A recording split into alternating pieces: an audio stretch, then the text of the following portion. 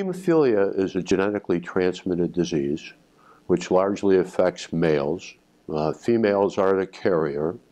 In the United States, there's about 20,000 people with either Hemophilia A or Hemophilia B.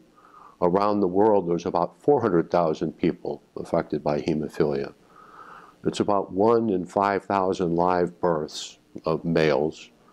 There are other bleeding disorders which similarly afflict both males and females. The most dominant one is called von Willebrand's disease. And the community has experienced a wealth of investment in research and development and new products that are continually improving the lives of people with hemophilia. Just over the last 5 years, we've had extended half-life Factor VIII and Factor IX products introduced into the marketplace. Just last year, a disruptive therapy from Genentech called acuzumab, which bypasses the coagulation cascade, has been brought to market, which promises even better results for many patients with hemophilia. And probably within the next 12 to 36 months, there'll be multiple companies bringing gene therapy products to market.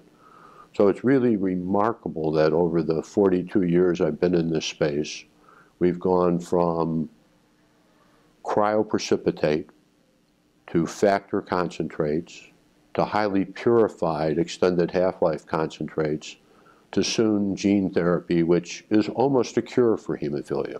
As I mentioned earlier, there's only about 20,000 people in the United States with hemophilia. So you have to wonder why this level of investment. Well, there's a couple of reasons for that. One, there's a great deal of interest at the pharmaceutical level in the technology around bringing a gene therapy product to market.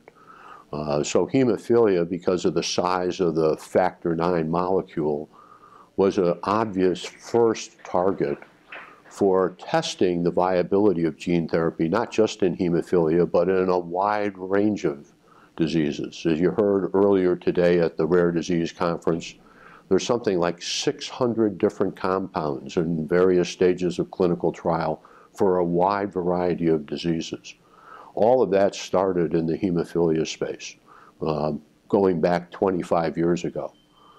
But I think the other reason for the investment is a very active patient community who have insisted on investment in hemophilia.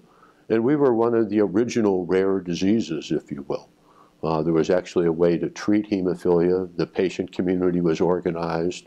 The manufacturers in this space were committed to making lives better for people with hemophilia.